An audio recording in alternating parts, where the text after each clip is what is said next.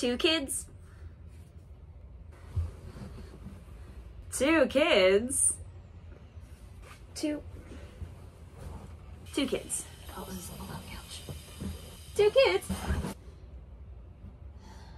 Two kids. Two kids.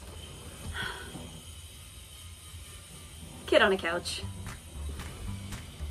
Hello and welcome back to Two Kids on a Couch. I am your host, Grilled Cheese, and today we're going to talk about one of the nominees for Best Original Play, Clyde's. And of course, because here at Two Kids on a Couch, we love driving a bit into the ground, today's domestic task is brought to you by embroidery.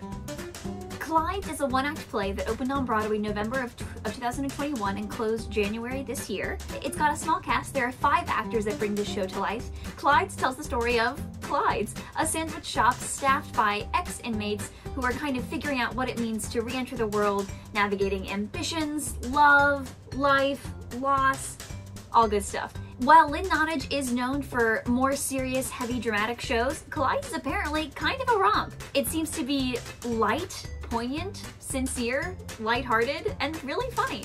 Good job, Lynn!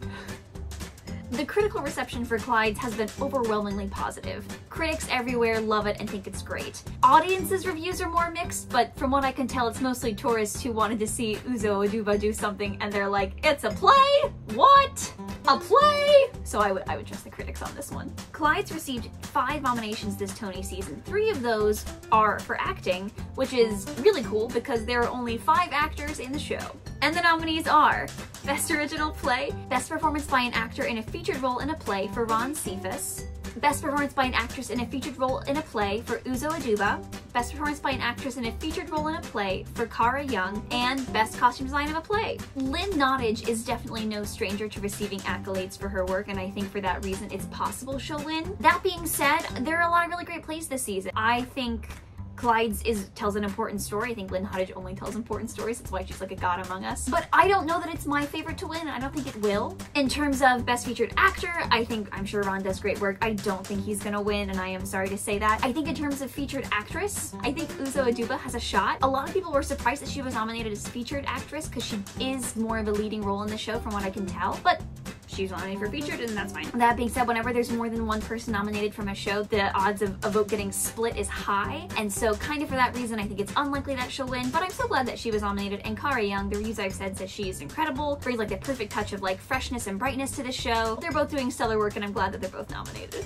In terms of Best Costume Design, the costumes looked fine. They didn't look stunning. They looked like costumes. I don't know that it's my pick to win. So that's it for Clyde's. Unfortunately, the show did close, so I can't recommend that you see it, but I can recommend that you cheer it on when the Tony Awards come June 12th on CBS and Paramount+. That's it for Two Kids on a Couch. Thank you so much for tuning in and for watching me complete this little guy right here. This little guy is what I made. Yeah, be sure to like, comment, and subscribe. Your thoughts on Clyde's, any of the play nominees, or embroidery if that's something that you've recently gotten really into, as clearly I have. Thanks so much, and we'll see you next time. This is Grilled Cheese, signing off.